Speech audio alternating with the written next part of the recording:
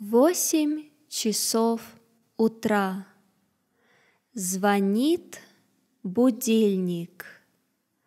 Я просыпаюсь. За окном идет снег. Кажется, на улице очень холодно. Мне не хочется вставать с кровати. Я чувствую себя очень плохо.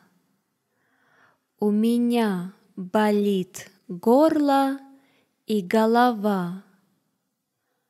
Кажется, я заболела.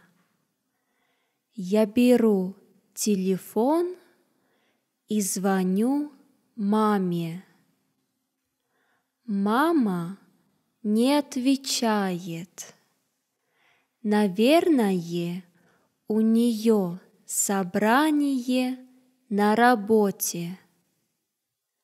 Сегодня понедельник, и у нас должна быть контрольная по математике.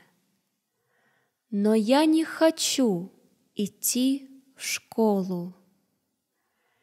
Через 5 минут звонит мама. Я говорю ей, что плохо себя чувствую и не хочу идти в школу.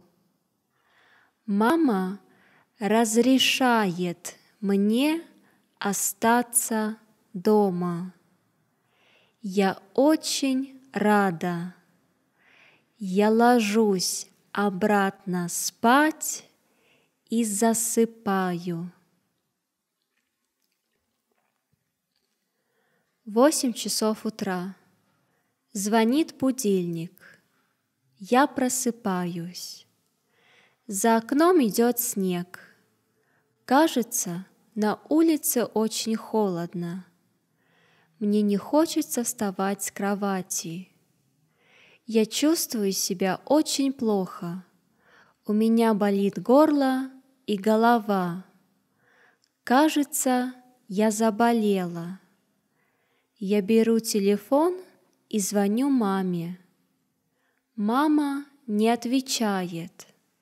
Наверное, у нее собрание на работе.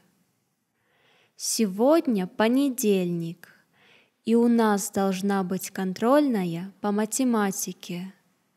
Но я не хочу идти в школу. Через 5 минут звонит мама. Я говорю ей, что плохо себя чувствую и не хочу идти в школу. Мама разрешает мне остаться дома.